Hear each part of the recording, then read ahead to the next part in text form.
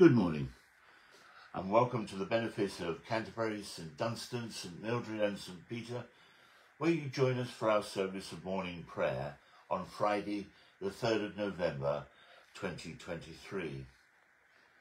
My name is John Morrison and I'm standing in for our rector, the Reverend Joe Richards, and our curate, the Reverend Jenny Walpole.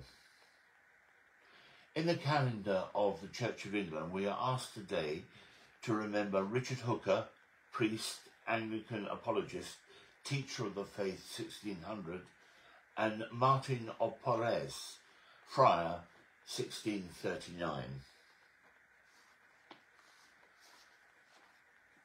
Born in Heavytree in Exeter in about 1554, Richard Hooker came under the influence of John Jewell, Bishop of Salisbury in his formative years, and through that influence went up to Corpus Christi College, Oxford, where he became a fellow. He was ordained and then married, becoming a parish priest and, in 1585, Master of the Temple in London. Richard became one of the strongest advocates of the position of the Church of England and defended its middle way between Puritanism and Papalism. Perhaps his greatest work was of the Laws of Ecclesiastical Polity, which he wrote as the result of engaging in controversial debates. He showed Anglicanism as rooted firmly in Scripture as well as tradition, affirming its continuity with the pre-Reformation Ecclesia Anglicana. But now both Catholic and Reformed, Richard became a parish priest, again near Canterbury, and died there on this day in the year 1600.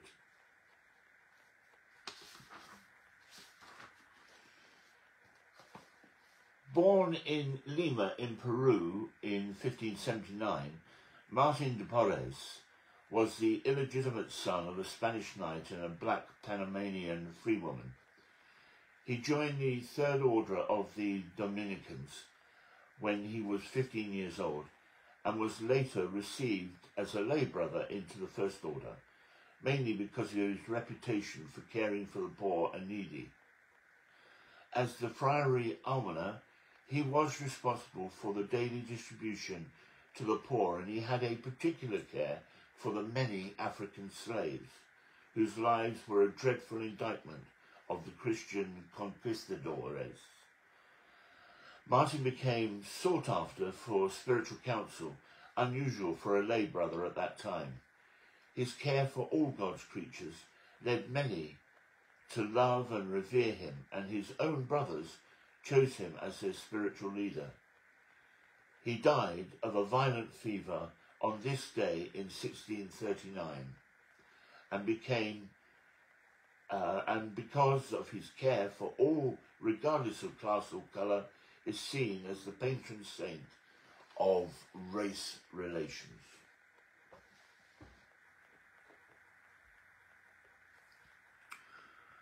O Lord, open thou our lips, and our mouth shall proclaim your praise. Your faithful servants bless you. They make known the glory of your kingdom.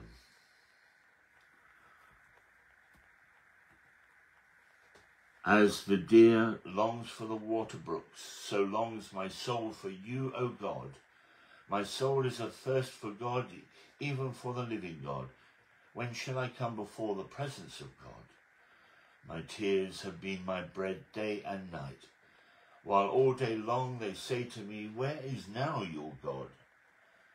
Now when I think on these things, I pour out my soul, how I went with the multitude and led the procession to the house of God, with the voice of praise and thanksgiving among those who kept holy day. Why are you so full of heaviness, O my soul? And why are you so disquieted within me? O put your trust in God, for I will yet give him thanks, who is the help of my countenance and my God. Glory to the Father, and to the Son, and to the Holy Spirit, as it was in the beginning, is now, and shall be forever. Amen. The night has passed and the day lies open before us. Let us pray with one heart and mind. As we rejoice in the gift of this new day, so may the light of your presence, O God, set our hearts on fire with love for you, now and forever. Amen. The refrain for Psalm 17 is, "Deliver me, O Lord, by your hand. Deliver me, O Lord, by your hand." Hear my just cause, O Lord. Consider my complaint. Listen to my prayer, which comes not from lying lips. Let my vindication come forth from your presence. Let your eyes behold what is right. Weigh my heart. Examine me by night. Refine me, and you will find no impurity in me.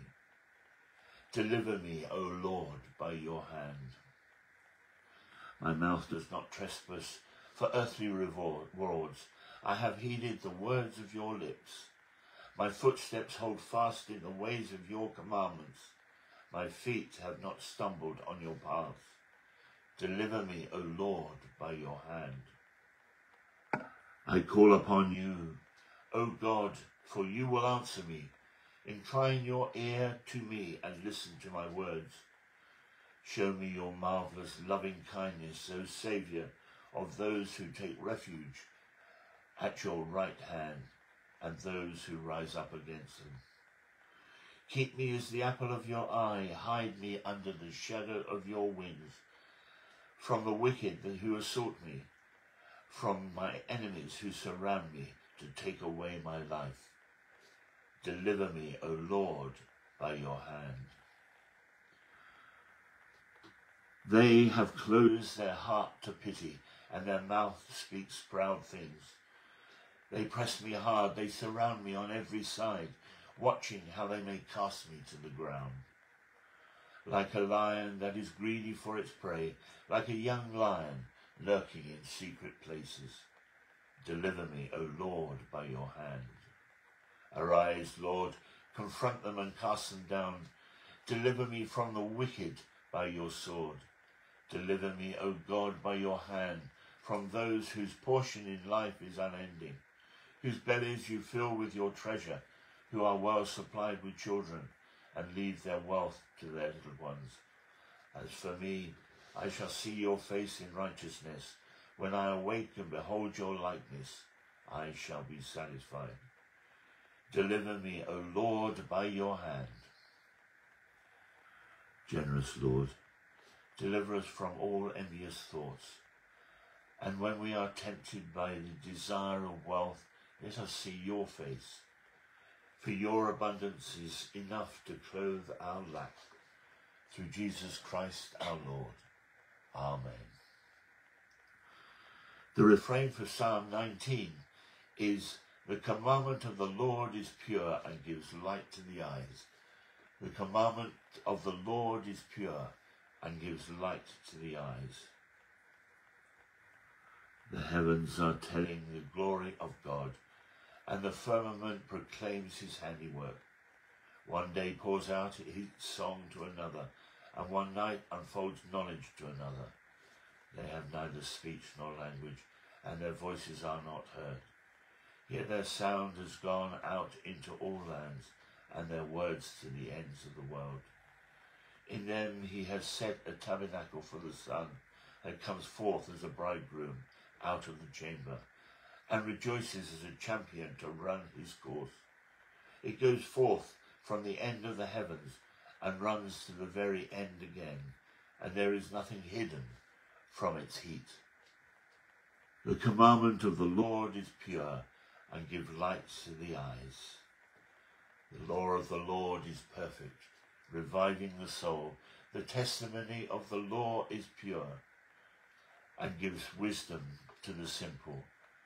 The statutes of the Lord are right, and rejoice the heart. The commandment of the Lord is pure, and gives light to the eyes. The fear of the Lord is clean, and endures forever. The judgments of the Lord are true and righteous altogether. More to be desired are they than gold, more than much fine gold, sweeter than honey, dripping from a honeycomb. By them also is your servant taught, and in keeping them there is great reward. The commandment of the Lord is pure and gives light to the eyes. Who can tell how often they offend? O cleanse me from my secret faults. Keep your servant from presumptuous sins, lest they get dominion over me.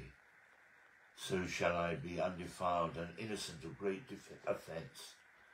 Let the words of my mouth and the meditation of my heart be acceptable in your sight, O Lord, my strength and my Redeemer. The commandment of the Lord is pure and gives light to the eyes.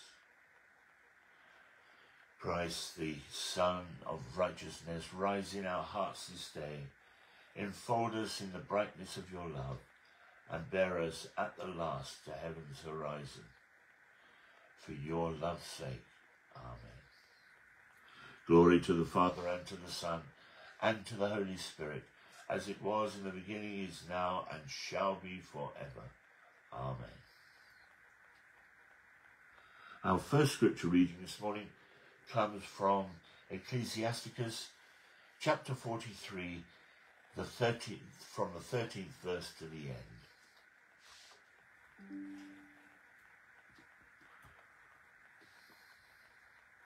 By his command he sends the driving snow, and speeds the lightnings of his judgment.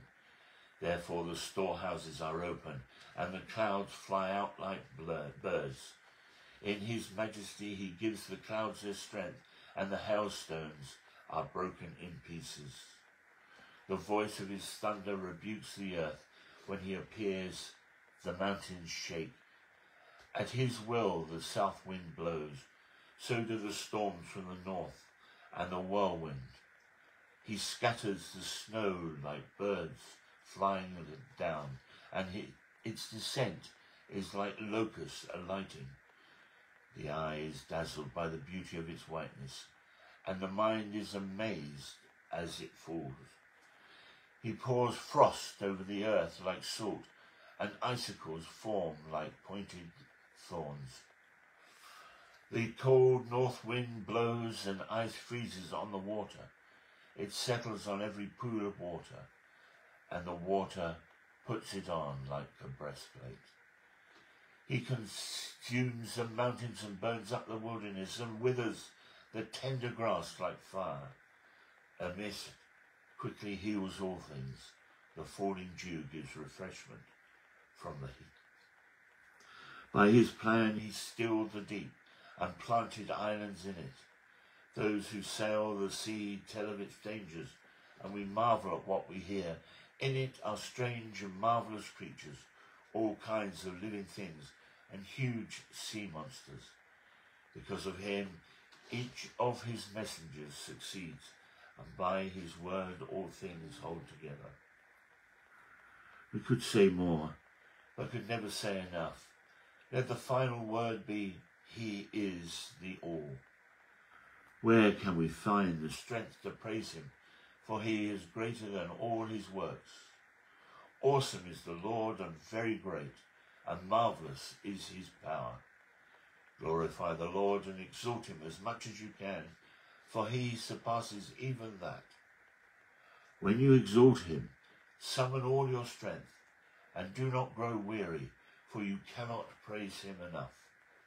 Who has seen him and can describe him, or who can extol him as he is? Many things greater than these lie hidden, for I have seen but few of his works. For the Lord has made all things, and to the godly he has given wisdom. Our canticle is a song of the new creation. I will make a way in the wilderness and rivers in a desert. I am the Lord your Holy One, the Creator of Israel your King. Thus says the Lord, who makes a way in the sea, a path in the mighty waters. Remember not the former things, nor consider the things of old. Behold, I am doing a new thing. Now it springs forth. Do you not perceive it? I will make a way in the wilderness and rivers in the desert, and give drink to my chosen people, the people who I have formed for myself, that they might declare my praise. Glory to the Father, and to the Son, and to the Holy Spirit, as it was in the beginning, is now, and shall be forever. Amen. I will make a way in the wilderness and rivers in the desert. Our second reading this morning is from John chapter 18, starting at the 12th verse. So the soldiers, their officer, and the Jewish police arrested Jesus and bound him. First they took him to Annas, who was the father-in-law of Caiaphas, the high priest that year. Caiaphas was the one who advised the Jews that it was better to have one person die for the people. Simon Peter and another disciple followed Jesus. Since that disciple was known to the high priest, he went with Jesus into the courtyard of the high priest. But Peter was standing outside of the gate. So the other disciple, who was known to the high priest, went out, spoke to the woman who guarded the gate, and brought Peter in. And the woman said to Peter, "You are not also one of this man's disciples, are you?" And he said, "I am not." Now the slaves and the police made a charcoal fire because it was cold, and they were standing round it and warming themselves. Peter was also standing with them and warming himself. Then the high priest questioned Jesus about his disciples and about his teaching. And Jesus answered, "I have spoken openly to the world. I have always taught in the synagogues and in the temple, where all the Jews come together. I have said nothing in secret. Why do you ask me? Ask those who heard what I said to them. They know what I said." And when he had said this, one of the police standing nearby struck Jesus on the face, saying, "Is that how you answer the high priest?" Jesus answered, "If I have spoken wrongly, testify to the wrong. But if I have spoken rightly, why do you strike me?" Then Annas sent him bound to Caiaphas, the high priest. Now Simon Peter was standing and warming himself, and they asked him, "You are not also one of his disciples, are you?" He denied it and said, "I am not." One of the slaves of the high priest, a relative of the man whose ear Peter had cut off, asked, "Did I not see you in the garden with him?" Again, Peter denied it, and at that moment the cock crowed.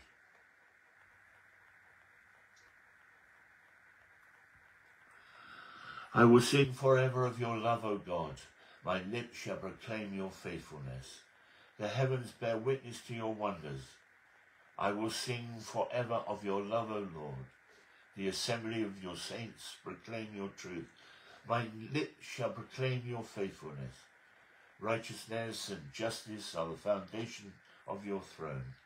Steadfast love and faithfulness go before you. I will sing forever of your love, O Lord. My lips shall proclaim your faithfulness. Our gospel canticle this morning is the Benedictus, the song of Zechariah. Those who are wise will shine as brightly as the heavens, and those who have instructed many in virtue will shine like stars for all eternity. Blessed be the Lord, the God of Israel, who has come to his people and set them free. He has raised up for us a mighty Saviour, born of the house of his servant David. Through his holy prophets God promised of old to save us from our enemies, from the hands of all that hate us, to show mercy to our ancestors, and to remember his holy covenant. This was the oath God swore to our father Abraham, to set us free from the hands of all our enemies, free to worship him without fear, holy and righteous in his sight, all the days of our life. And you, child, shall be called the prophet of the Most High, for you will go before the Lord to prepare his way, to give his people knowledge of salvation by the forgiveness of all their sins. In the tender compassion of our God, the dawn from on high shall break upon us, to shine on those who dwell in darkness and the shadow of death, and to guide our feet into the way of peace. Glory to the Father, and to the Son, and to the Holy Spirit, as it was in the beginning, is now, and shall be forever. Amen. Those who are wise will shine as brightly as the heavens, and those who have instructed many in virtue will shine like stars for all eternity.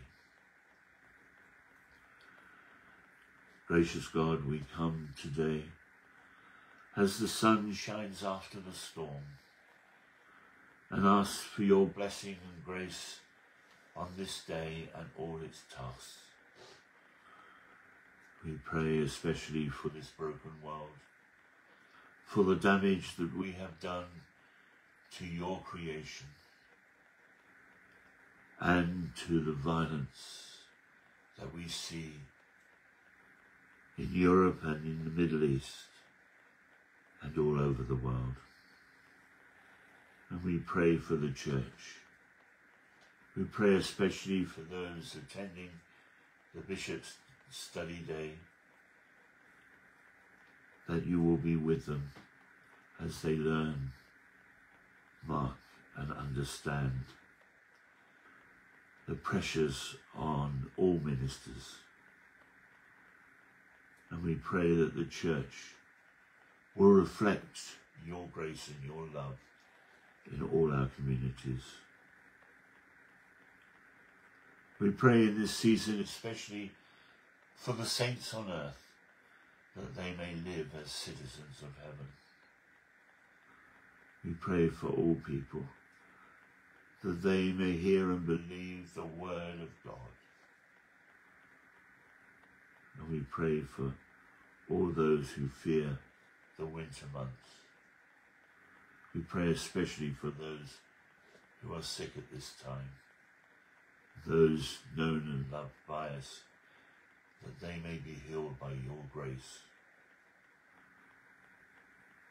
We pray for those who are sovereigns and political leaders, that in their humbleness they will imitate the righteous rule of Jesus Christ. And we pray for all those who are grieving at this time, or are waiting with the dying. Lord, in your mercy, hear our praise.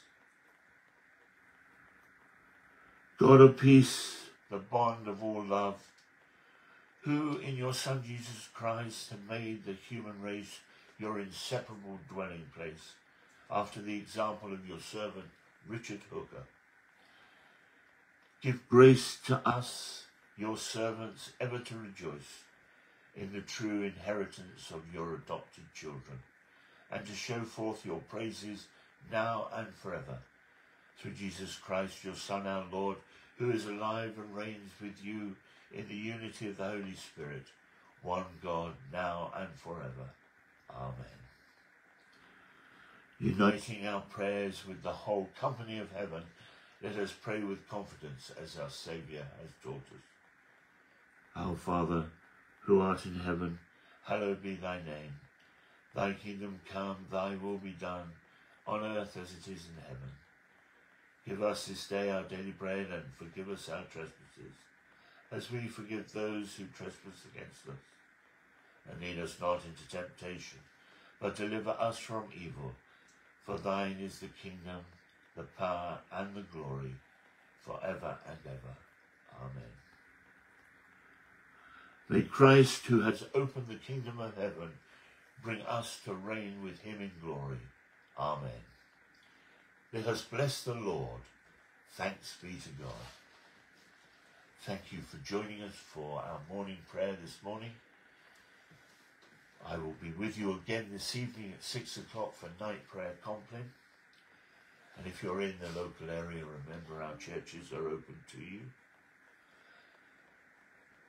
And we will be back with you on Monday morning for broadcast morning prayer for the benefice at 9 o'clock. Have a wonderful weekend. Bye for now.